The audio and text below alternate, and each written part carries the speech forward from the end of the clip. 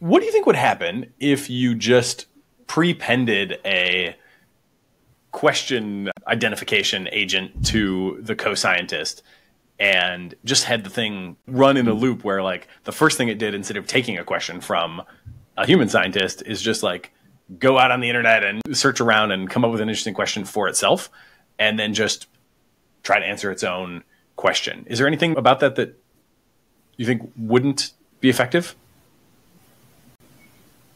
We like to talk about the concept of like root node problems at Google and DeepMind. And we felt like once you have a question, like generating novel, original solutions to that is a root node problem.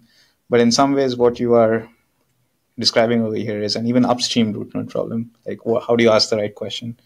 And I feel like the day we get AI systems to reach that, then I think that is the day we can truly say like, okay, we have geniuses in data centers. I think that is like going to be the most impactful and important unlock.